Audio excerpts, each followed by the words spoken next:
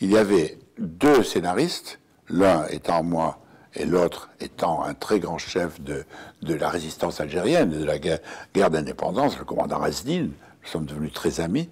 Et il y avait deux réalisateurs, un Ahmed Rahedi, algérien, l'autre Maurice Failevic, français, qui avait fait, comme moi, la guerre.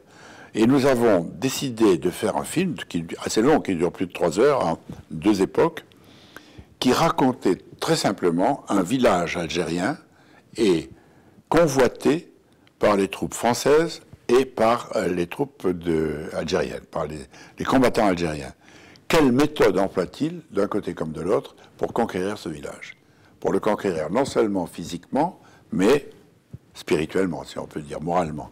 Et le film était très passionnant, il a eu beaucoup de prix. Il a été tourné juste avant le début des massacres en Algérie, dans le sud, dans la région de Bou-Saada. Bien sûr, j'y suis allé retourner souvent. Et je crois que maintenant, ce serait peut-être impossible de le refaire. Ce serait en tout cas beaucoup plus difficile. Mais c'était une expérience fascinante. Donc finalement, de ce séjour apparemment inutile, ennuyeux au possible et même désagréable, il est resté ce film, ce livre, il m'est resté quelque chose dont on ne peut jamais dire, personne ne peut jamais dire ce qu'il garde de tel ou tel moment de sa vie, ce que sa vie lui a apporté ou lui a enlevé.